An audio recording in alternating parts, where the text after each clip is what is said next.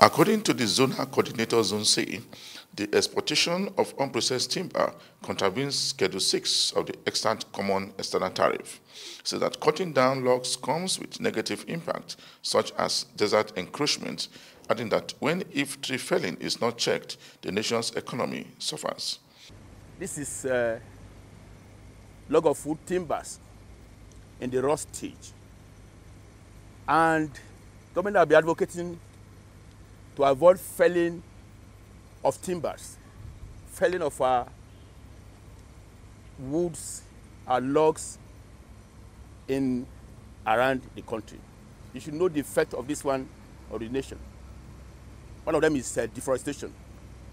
When you deforest your environment, it leads to what is called desert encroachment.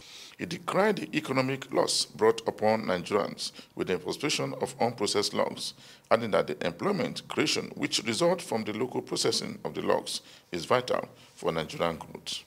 If you start counting the value chain of this of felling of trees in the country, it's endless, starting from planters, starting from people that the furniture makers, our youth that are looking for jobs.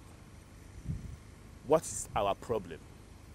Why people will not desist from doing things that are against the policy of government? We need to be patriotic.